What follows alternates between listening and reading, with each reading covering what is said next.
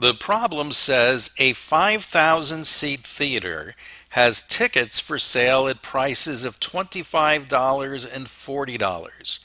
How many tickets should be sold at each price for a sellout performance to generate total revenue of $155,000? Okay, how many things are we being asked to find here? Two. We're being asked to find how many tickets are sold at the $25 price and how many tickets are sold at the $40 price. So since we're being asked to find two things, we need two variables, and I will use y and x. Let's let x equal the number of tickets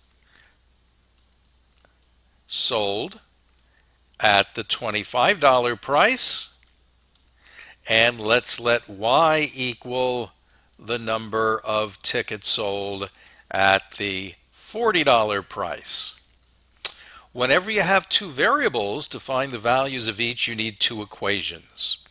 Well, notice they're telling us that we have a sellout performance. If we have a sellout performance, how many tickets of both kinds were sold? 5,000, the capacity of the theater. So the number of $25 tickets plus the number of $40 tickets has to equal the total number of tickets sold, which for a sellout would have to be 5,000. That's going to be one of our equations. If you're ever having trouble finding the second equation, ask yourself the question, what's the only information in the problem we haven't used yet? And that is the total revenue of $155,000. So that means the revenue from the $25 tickets plus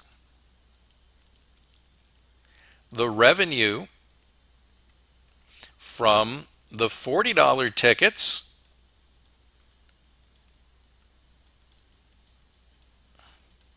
has to equal your total revenue of $155,000. Well, what is the revenue from the $25 tickets? Well, if you sell one ticket, your revenue is $25. If you sell two $25 tickets, your revenue is $50. If you sell three $25 tickets, your revenue is $75. So your revenue is going to be 25 times the number of $25 tickets. And the first thing we wrote up here told us that the number of $25 tickets was X. So that revenue is going to be 25X plus the revenue from the $40 tickets. If you sell one $40 ticket, your revenue is $40. If you sell two $40 tickets, your revenue is $80. If you sell three $40 tickets, your revenue is $120. In other words, your revenue is 40 times the number of tickets sold at $40, which is what we're calling Y, and here is your second equation.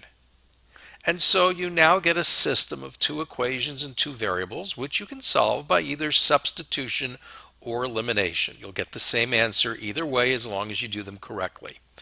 I'm going to do substitution, and I'm going to start by taking my first equation and solving it for y by subtracting x from both sides of the equation. Remember, with the substitution method, if you solve the first equation, you substitute into the equation you did not solve. So I recopy the second equation, except where it used to have the y is going to get replaced by what it's equal to, which is 5,000 minus x. Now we have an equation with one variable in it, which we know how to solve. Let's get rid of the parentheses by distributing the 40. 40 times 5,000 is 200,000. 40 times negative x is negative 40x. Now we have like terms on the left side. Combining the 25x with the minus 40x gives us negative 15x. You still have the plus 200,000 and equals the 155,000. Now, to get that negative 15x term by itself, I'm going to subtract 200,000 from both sides. 155,000 minus 200,000 on your calculator gives you negative 45,000. And now we have to get rid of the times negative 15. And so we're going to divide both sides by negative 15. On your calculator, negative 45,000 divided by negative 15 is positive 3,000. So we now know one of the two things we were trying to find.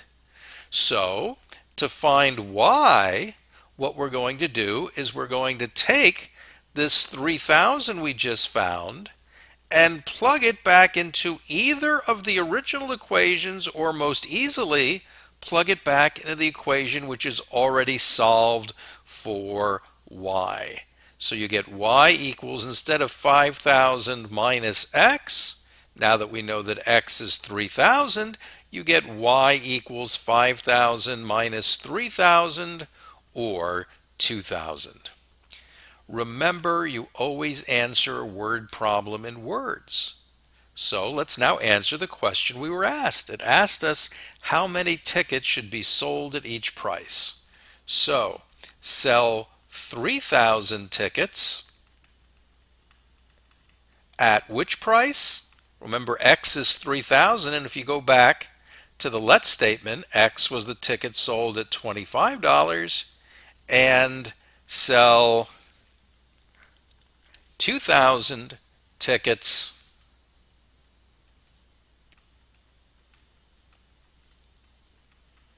at the $40 price. So there's 4 steps to solving a word problem. Step 1 is your let statement. Step 2 are to write your system of equations. Step 3 is to solve the system of equations. And step 4 is to answer the question you were asked in words. On a test of the work I showed here, the only thing you don't have to write is what I wrote in red. All of the remainder of this work needs to be shown.